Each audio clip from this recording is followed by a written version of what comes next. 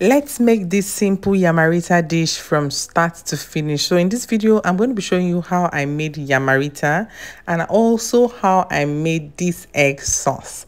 Hello everyone, welcome to my YouTube channel.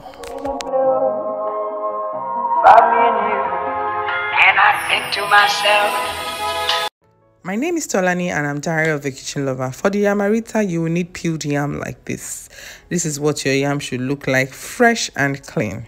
You would also be needing some raw eggs, very, very important. There is no Yamarita without egg. There is no egg without Yamarita. Or what am I saying?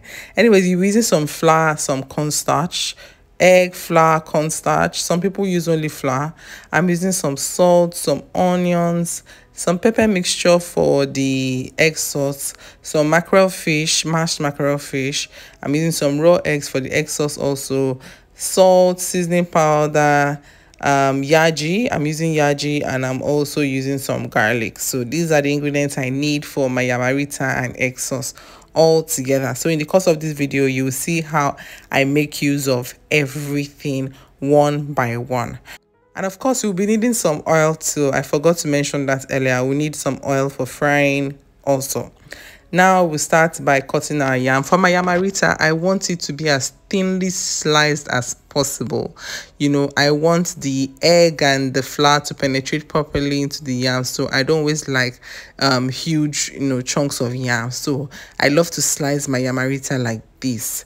And also, it is always very filling, so I don't want to eat too much, I don't want to consume too much. So it's better I just control my portion by cutting it into small sizes like this, so that I know that when I'm on the fourth or fifth stick, I am good to go. I don't have to eat so much. So that's what I'm just doing in this video, showing you how I cut my yam for Yamarita.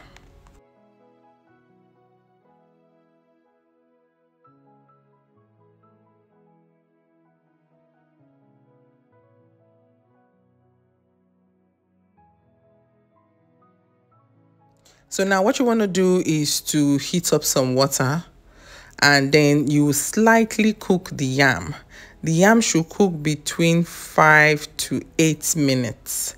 You would pour your yam into the boiling water, season it with some salt, very little salt, some pepper and co. In this video, I seasoned mine with some salt, some yaji, and some extra pepper.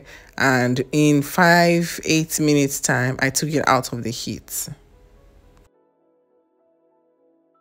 Now, while the yam is cooking, you want to mix your Yamarita mixture. So in the egg, add some salt, add some seasoning, add some yaji, and just mix together. And in the flour, add your cornstarch. The cornstarch helps to bind the mixture very, very well. Some people use only flour, but you know that cornstarch is a very strong binding agent. So I always love to add cornstarch into my flour mixture. So in this video, I'm just mixing everything together to make sure that all the ingredients and all the powders are well, incorporated and well combined together.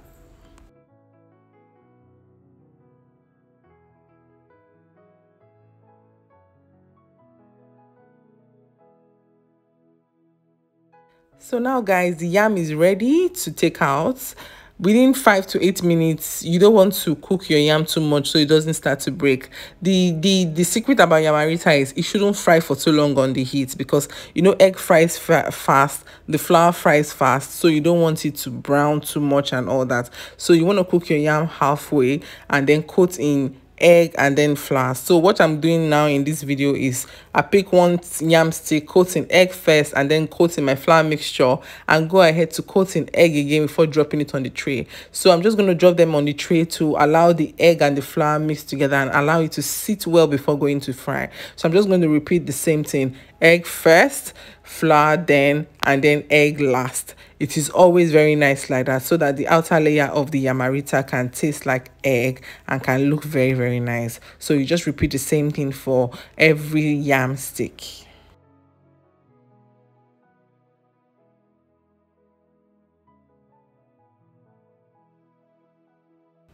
Now go ahead to heat up some oil. When the oil is very well heated up, go ahead to fry your yamarita. Your yamarita should fry properly within 2 to 5 minutes. It shouldn't take so long to fry.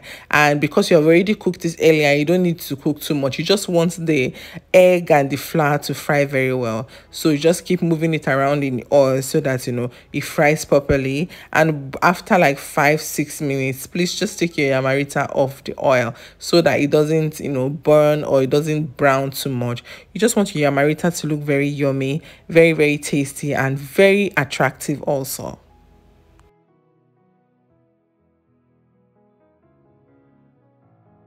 Now that the yamarita is ready, transfer it into a bowl and allow the oil. Make sure that you line your bowl with some kitchen towel so that the oil can drain, so it can drain the oil off each sticks of the yamarita. Now let's go ahead to make our egg sauce.